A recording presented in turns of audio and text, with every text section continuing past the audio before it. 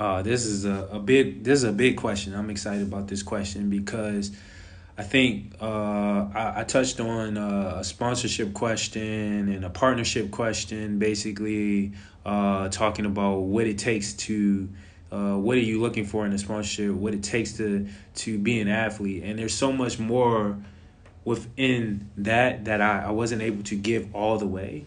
But I think that this is a great question about being in the zone and knowing when you're in the best shape and knowing when you're ready leading up to a big competition.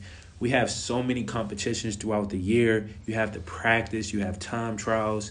But ultimately, athletes, a lot of times, they train for that big thing. Maybe if you're a football player, you're playing every game, but you're looking for the playoffs. You're looking for you're looking forward to the Super Bowl. If you're an NBA player, you're looking towards the actual playoffs, and you're looking forward to the NBA championships. As a Paralympic athlete, you're looking for the Paralympic Games. You're looking for the Pan American Games, the World Championships.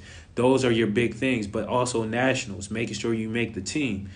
It's a lot that goes into that. Mentally, physically, spiritually, you have to prepare yourself. You have to prepare your mind. And then there's also where I was talking about the sponsorships and the partnerships. That comes into play because that is the funding that fuels you to be the best that you can be.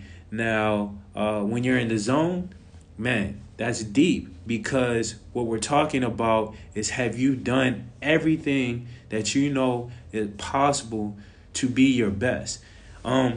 Sometimes when there's more funding that comes along, that can help.